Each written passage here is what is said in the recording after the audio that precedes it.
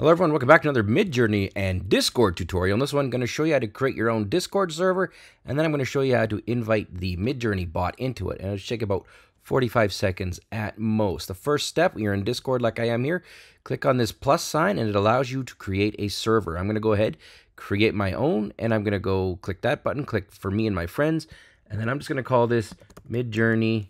Let's go Midj with Curtis, whatever. You can call it whatever you want, who cares? Click on create. Presto. You can always change the image later, but don't worry about that. You'll see here now I've got MWC, Midj with Curtis. This is our server. Now, the next step is I'm going to click on the Midjourney here in the toolbar. When I click on that, I'm now going to go into one of the newbie rooms, and here you are. You're going to see over here on the right side, it says Midjourney bot. Left click on it, not right click, and then you get the option to add to server. We are now bringing it in. So you'll see here that it says Midjourney bot, add to server. Select the server. Let's do the one I just made, Midj with Curtis. There we go. That's the one I just made. I hit continue. I'm going to authorize it, and I'm going to go through their silly CAPTCHA.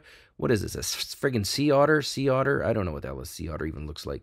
Let's go with that. Come on, give me it. Yeah, I got it right in the first time. Authorized. That's all there is to it, guys. Thanks for watching.